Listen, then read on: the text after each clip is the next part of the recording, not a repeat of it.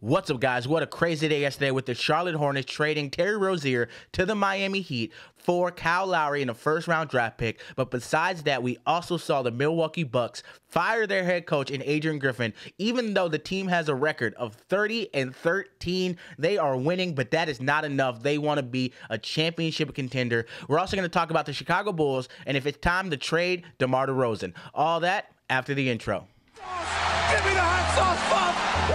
Welcome to the Let's Talk Bulls podcast, your #1 Bulls podcast in Chicago.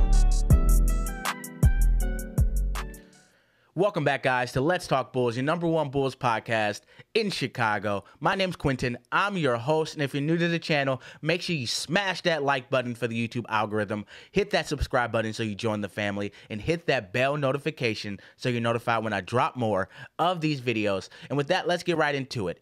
Even though the Milwaukee Bucks have a 30-13 record, they decided that because Adrian Griffin most likely has lost the locker room, they are moving forward and getting Doc Rivers to coach this team. And the funny part of it is Doc Rivers was actually consulting for the Bucks. He was helping Adrian Griffin get his feet under him while coaching this team, and then took his job. But the thing about that is you got to see that the Milwaukee Bucks team did not trust Adrian Griffin. You can see that Bobby Portis was complaining. Other players were complaining. The other day we saw Giannis drawing up a play for the team in the timeout.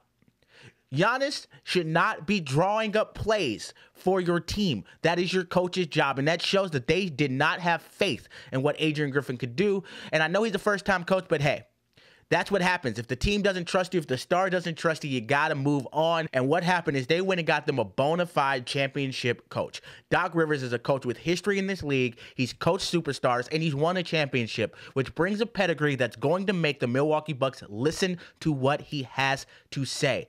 And he's one of those coaches who also focuses on the defensive end. So if he can focus on getting the Milwaukee Bucks to play defense, and they can add defense to their already scary offense, they are truly a championship contending team. And with that, I hope to see that he starts to use Dame and Giannis in the pick and roll.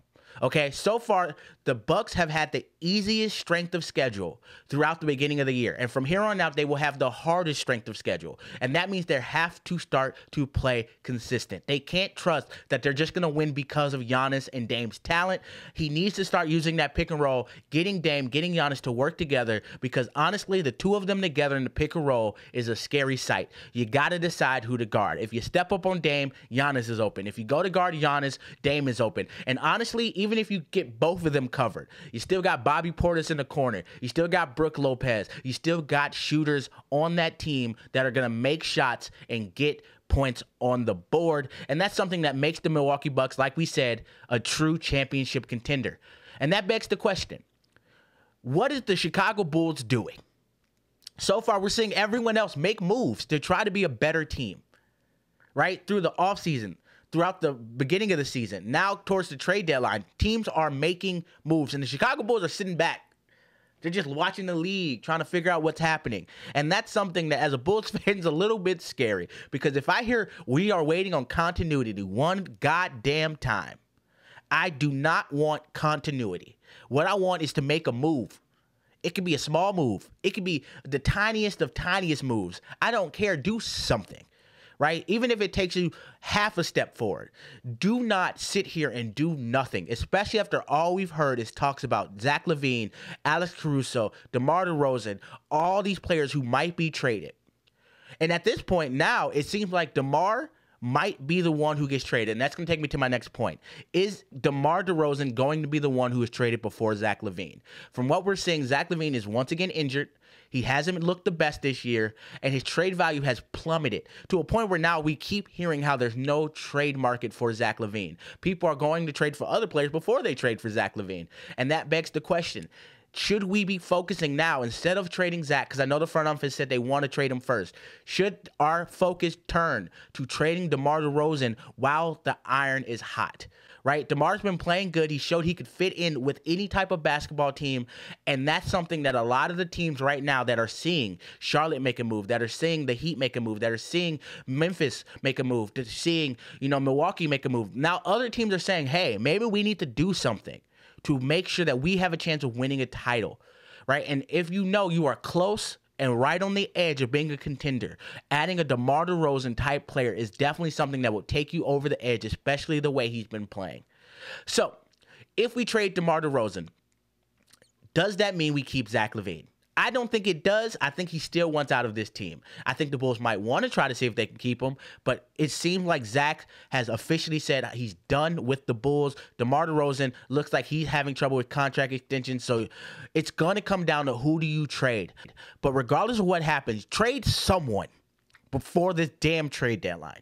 Make a move, AK. Do something. Get us Bulls fans excited about basketball. And if anything, do something to build this team around Kobe White, because you're not going to get back the same amount of talent for DeMar or Zach Lavine if you do trade them. With that, what I want to do is I want to hear from you guys. So let me know down below. Do you think we should trade DeMar DeRozan before we trade Zach Lavine? Is that the smart move, or should we wait and see if we can get more out of the two of them if we trade Zach first? Comment that down below. And also let me know what you think about the Giannis deal with him getting his coach fired and getting Doc Rivers as the coach. And last but not least, if you guys are rocking with the videos, if you've been enjoying everything, please make sure you leave a like, leave a comment, and share this video with a friend. We're on our way to 1,000 subscribers, and the more people who join, the more I get to make these videos for you guys. I hope y'all have a great day. We'll probably drop a video tomorrow with the game that's coming up. Talk to you soon. Peace.